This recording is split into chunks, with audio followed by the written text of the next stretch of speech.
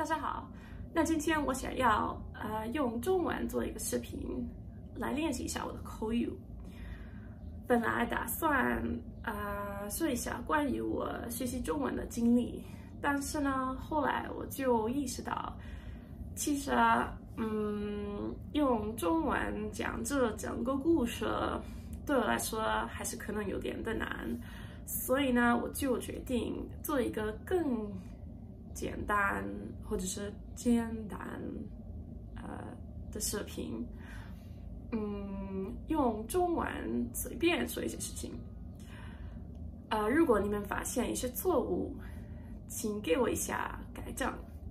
我总是很开心受到改正。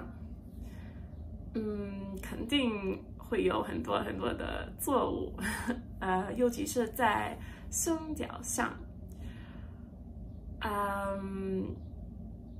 其实我觉得声调就是学习中文最难的部分之一。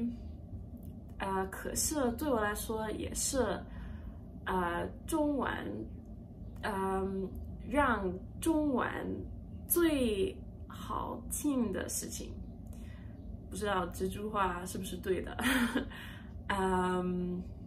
我觉得要不是声调，中文肯定不会那么漂亮的一门语言。那首先让我自我介绍一下，我的名字是 Talia， 我是美国人。我还没有选择到一个中文的名字。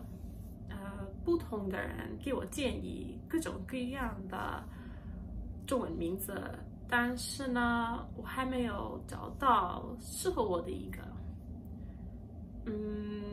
好，那我对外语非常感兴趣。我开始学习中文很多年前，但是呢，我放弃学习很多很多的字，然后呢，只是在这些最后，大概3年，终于开始有进步。这个进步，是由于一个非常厉害，学习中文的频道，它叫 Mandarin Corner。这个频道真的让我的中文水平得到巨大的提高，有很多跟中国文化有关系的视频，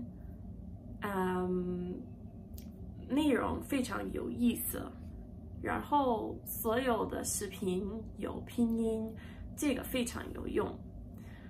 好，不知道我还有可以说什么，那我们下次再见。